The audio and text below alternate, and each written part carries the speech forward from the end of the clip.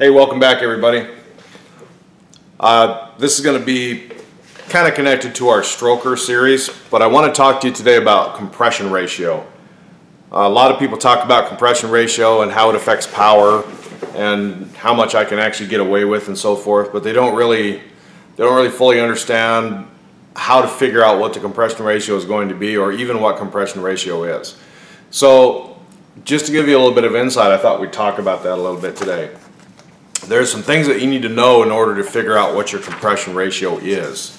But first of all, let's talk about what it is.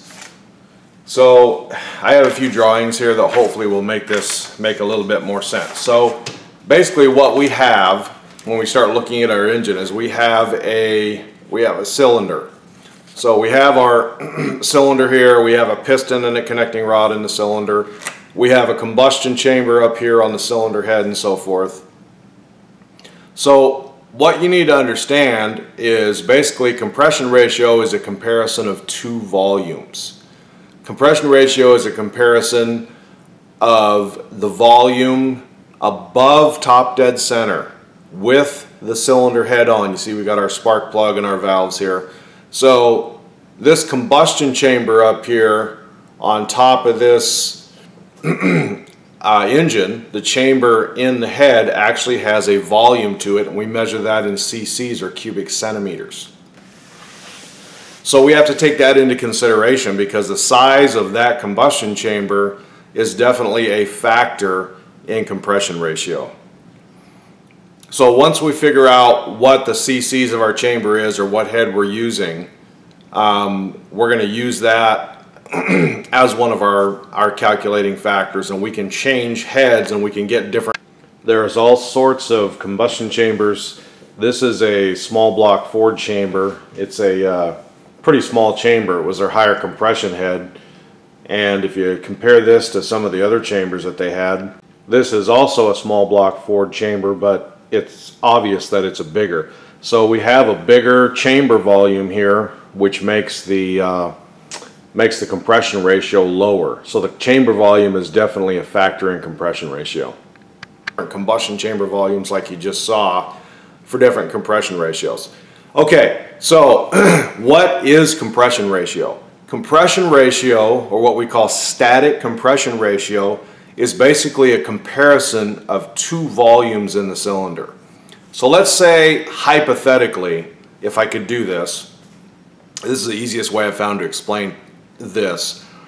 I run my piston, I put the engine together, I put the cylinder head on it and so forth, and I run my piston all the way up to top dead center. Now top dead center is the highest point of travel for the piston. It's the highest point of travel. So I have that at top dead center, and then I take a liquid like water or something, and I just fill this whole area above the piston up here with water. I fill it up with water. Once I fill that up with water and I have this entire area full, I take the water back out of there and I put it into a container that I can use to measure the volume of that water. Okay? Then what I'm going to do, once I get that water out of there, is I'm going to take and I'm going to run my piston down to its lowest point of travel, which is bottom dead center. And I still have my cylinder head and so forth up here. I'm also at this point going to take and fill the cylinder and the chamber, this entire area, all the way to the top, from the top of the piston down here.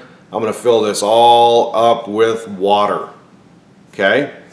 Then I'm going to take and I'm going to pull that water out of there, and I'm also going to put it into another container that is very similar to the first container.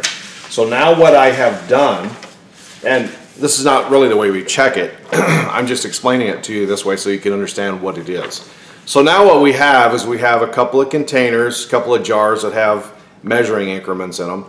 So first, the first amount of water that I put in goes into this jar, and this is basically how much fit in there. Then I ran my piston down to bottom dead center and I filled that area up, and this is how much water I got out of it. Now, to figure out compression ratio, I simply have to compare this to this. Or in other words, how many of these right here will fit into this one volume? If I can fit 8 of these into this one volume, my compression ratio is 8:1. If I can fit 10 of these into this one volume, or in other words, if 10 of these equal that much liquid, then it would be 10:1. So hopefully that makes sense to everybody. What we are doing with compression ratio is we're simply comparing 2 volumes in the cylinder. Now, the smaller the first volume and the larger the second volume, the higher the compression ratio.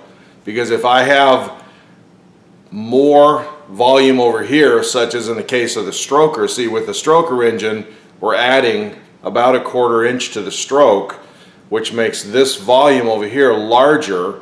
And if I have the same cylinder head on that volume, I'm going to be able to fit more of these into this volume because this volume will be bigger. So stroking an engine, if all things are equal, let's say I use the same cylinder heads I had with the shorter stroke, but I add a longer stroke down here, that's going to raise the compression ratio of the engine. And this is something that you have to consider with a stroker engine. So as far as compression ratio goes, calculating compression ratio, now there is a formula that you could write out, and you could get a calculator and you could do it, but nobody really does that anymore because I'm going to show you a really cool compression ratio calculator, and it's actually not my calculator. It's one that I've found online. RB Machine is a company that's kind of made this available for everybody. If you Google it, the title of it is RSR Compression Ratio Calculator. It's the best one I've found. They did a really good job of setting it up. So they really know what they're doing. Okay, so the things that I have to understand, or the things that I have to know before I can calculate compression ratio. Number one, I have to know the bore size of the engine. I have to know the bore size. The second thing I need to know is the stroke of the engine. Now the stroke of the engine is actually the definition of a stroke is how far the piston travels from top to bottom or from bottom to top. Okay, so that distance, how far did that piston travel? When it left the top dead center of the cylinder and it traveled all the way to the bottom, how far was that travel? That's the stroke of the engine. One stroke is how far the piston travels in one direction. I also need to know my gasket thickness. Now the reason that you need to know your gasket thickness is because if you look at this and you think about it, gasket thickness is a factor. So I kind of separated the cylinder head away. These are all going to be stacked onto each other and sitting on each other on the engine. But if you look at the blue line that's in between the cylinder head up here and the red line, which is the block deck, that is my gasket. Now gaskets come in different thicknesses. They have what they call a compressed thickness. Once that gasket is torqued, it takes up space between the block and the head. So if I have a thicker gasket in here, that's actually going to hold the chamber or make the chamber larger because it's going to move the chamber further away from the top of the piston. If I have a thinner gasket in here, the chamber is actually going to sit down lower, closer to the piston, which is going to make this area up here smaller. So the gasket thickness is actually definitely a factor that you have to think about when we talk about compression ratio. Another one is deck clearance. So deck clearance, we see deck clearance right here, and these are all the factors that we have to consider. Deck clearance, for those of you who don't know what it is how far down in the cylinder the piston sits when it is at top dead center. So most engines, when the piston comes up to TDC here, if you look at the top of the piston here, and then you look at the top of the deck up here, you'll see there's a space there. So the distance from the top dead center of the piston to the deck of the engine is my deck height. And of course, if I have less deck height here, right, that's going to make this area smaller. If I have more deck height, the piston sits down further, that's going to make the area up here bigger, which is going to affect compression ratio. Most engines have 30 to 40 thousandths deck clearance from the factory. So this area here between the top of the deck and the top of the piston, my deck clearance is a factor. So I'm going to factor the thickness of my gasket, I'm going to factor the distance of my deck clearance into this, because that all determines the size of this chamber up here, or this first volume. The other thing is the combustion chamber volume itself. So the combustion chamber volume here, that is actually the size of this combustion chamber volume. There's different size chambers. And so depending on whether you have a smaller chamber or a bigger chamber measured in cc's, different heads have different chambers, like those Ford heads you just saw. Two heads that go on the same basic engine, but we have two completely different chamber sizes for different compression ratios. Another factor is piston top volume. Now, the piston top volume, if you take a look at these, you can see that there's a difference. So, all three of those pistons, they have a different volume depending on the configuration of each one of those pistons. This is what we would consider a flat top piston. It does have 4 valve reliefs in it, but nevertheless this is a flat top piston. We can contrast that flat top with a dish piston. This piston also has the 4 valve reliefs in it, but if you see, it has a dish. This whole area is dished out, which makes this a lower compression piston. And then of course we have our dome piston. If you look at the top of this piston, it has a pop-up or a dome, which is definitely going to give me a rise in compression ratio. So once you figure out all those factors, what piston you're going to use, and the cool thing about the compression ratio calculator that I'm going to show you here in a minute is that you can, before you even spend any money at all on a part, you will have a really good idea of which piston you need, what thickness gasket you need, what machine work, if any, that you're going to do, what stroke crank you're going to use, and the combination of parts that you need to put together to hit a target compression ratio. On pumped gas, a carbureted engine like this 383, you want to stick to about 9.5 to 1 if you're going to run pump gas with this thing. Anything above that, the problem with going too high in compression ratio, yes, it does make more power, but you run into a real problem with the fuel that we have to contend with. If you're going to run pumped gas, boy, I tell you, you really don't want to run 11 to 1 compression or 12 to 1 compression. You're going to have major pre-ignition and detonation, and it's going to damage the engine. You're going to have to retard your timing super far to get the thing to even run on pumped gas. So unless you're planning on spending anywhere from $7 to $15 per gallon for race fuel, you probably want to keep the compression ratio around 9.5 to 1. On the stroker engine, this is something that we really have to think about. Normally with a stroker piston, we are definitely going to go with a dished type piston because we want to lower that compression if we're running on pumped gas. We also want to be careful what cylinder heads we put on there. Generally, now aftermarket heads, if you're buying, RHS or Dart or whatever, you can pretty much, there's a lot of different cylinder head choices that you can go with. And if you get on here and you play with the compression ratio calculator, you can know going in what cylinder head volume or cc volume that you need in order to get the correct compression ratio. So hopefully that makes sense. And if you have any questions on this, I can definitely answer them. But I want to get into this compression ratio calculator. Okay, so on this compression ratio calculator, all you need to do is just go to the internet. So we'll just open up a new tab in Google here, and we're going to type in RSR space compression ratio. See, and it's already shown up right there. It's this one here, it just showed up. So just open that up, click on it, and you're going to come to a page that looks like this. Now it gives you some information on here. It's kind of cool because he talks about how all of the things that you need to do to be able to calculate compression ratio. So it's kind of a neat deal. But over on the left here, if you look at this left column here, what you'll notice is you have some boxes that we can actually autofill with our sizes.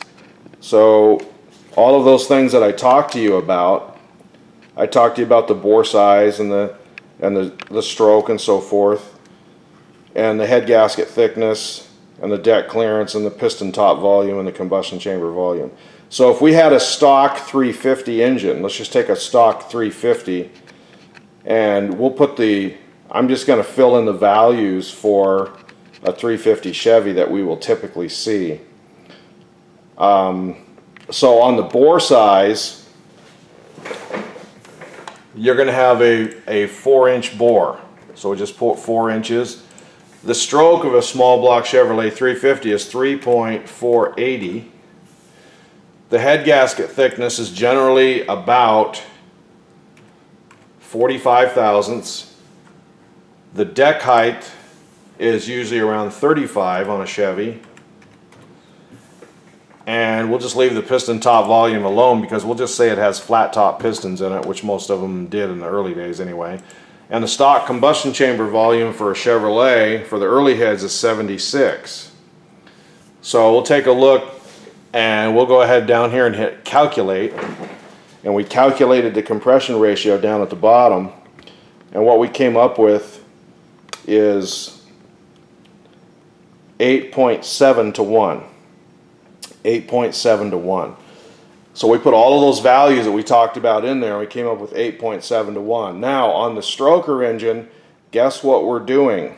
We have to go back to the stroke and we're going to change the stroke and we're going to put our stroker crank in here. We're not going to change anything on here. All we're going to do is calculate the new stroke that we're adding. So 3.750, 3 3/4 is our new stroke. And then we go down here and we look at our calculate box right here. I haven't hit that yet. All I did was I changed the stroke from a 350 to a 383 stroke, and I'm going to hit calculate and see what it did to that compression ratio. So if all things are equal and I put a stroker crank in, it is going to raise the compression ratio because it's making that first volume bigger. And there's a pretty good explanation on this website of all that. If you look up here, you can see that it talks about the piston dome volume and the volume above the piston and so forth, and the head gasket thickness and the deck clearance and all that. So that's compression ratio in a nutshell. So before you ever build an engine, one of the things that you need to do is calculate your compression ratio. Unfortunately, you know, some people when they put the engines together, they build the stroker or whatever, and they don't consider this, and they end up having either too high or too low of a compression ratio. Usually it's too high, and they have major detonation, and they can't get the thing to make any power because they can't run any timing. They got to retard their timing so bad, and they're standing there scratching their heads going, you know, what the heck, you know, why am I having so many problems with this motor?